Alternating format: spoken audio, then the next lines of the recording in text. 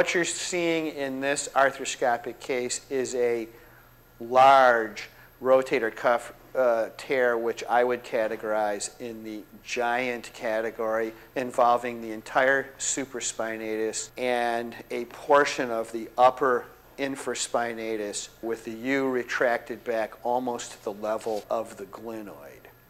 The proposed fixation device that I will use for this case is the composite parachute corkscrew suture anchor.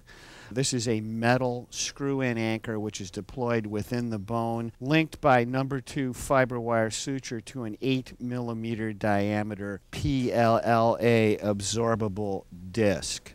And then I'll bring the parachute in and make sure the disc made it past the acromial margin before I then mobilize my cuff over the bone and hold it with a grasper and then deploy the anchor through the cuff into the bone until the disc abuts and just slightly depresses the cuff.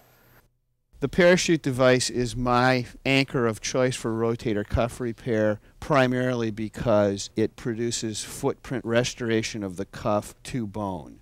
An added benefit is it is a quick one-step approach to fixation of the cuff to bone, which does not require knot tying, which makes it ideal for an arthroscopic approach.